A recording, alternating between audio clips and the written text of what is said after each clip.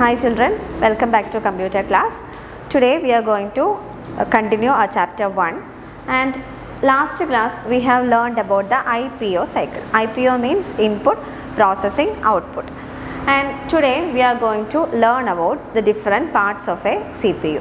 So we have learned in the last class that computer works on the basis of IPO cycle. That means the input is given to the computer processes the input and it processes the data, and then it gives the output.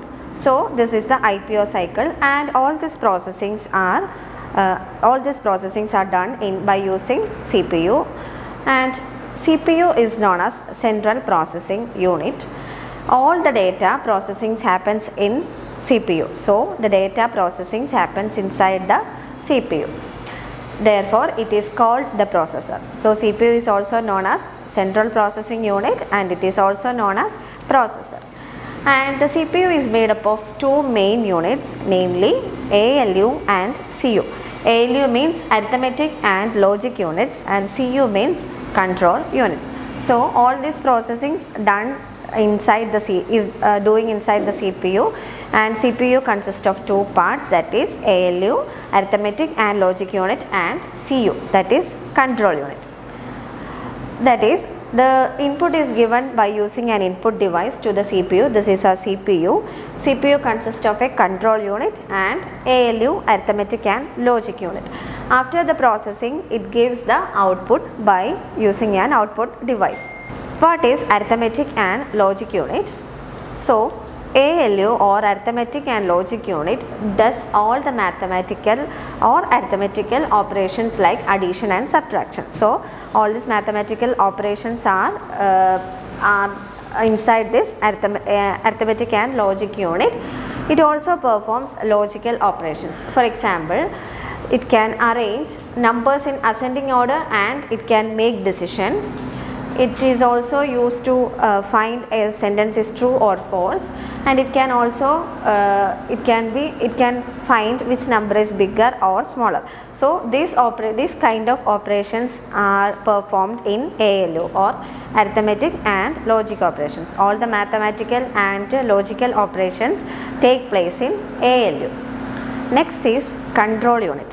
Control unit or CU, it is the part of the CPU that controls the input and output device. So the part which control input and output device is known as control unit. So control units control the input and output device. The CPU tells the different parts of the computer what to do. So the CPU tells the computer different parts of the computer what to do and what actions they have to perform. It is similar to the activity that brain does in the human body. You all know brain controls our body, and it gives signals to different parts of the body, and in the same way control unit controls the input and output devices, and it also tells different parts of the computer what to do. The CU is mainly responsible for the ALU, how to respond to the data or instructions received by the CPU. We have learned that ALU or arithmetic and logical operation unit does all the arithmetic and mathematical operations, but control unit is responsible for telling the ALU what to do or how to handle the data received. So the control units control the input and output of a computer. Next, the memory unit stores all the data that is to be processed. Memory unit is used to store the data that is to be processed. In the picture you can see a memory unit here. So this memory unit store all the data that have to be processed. So we have learned in this chapter, today we have learned about the parts of a CPU, that is arithmetic and logic unit and control unit.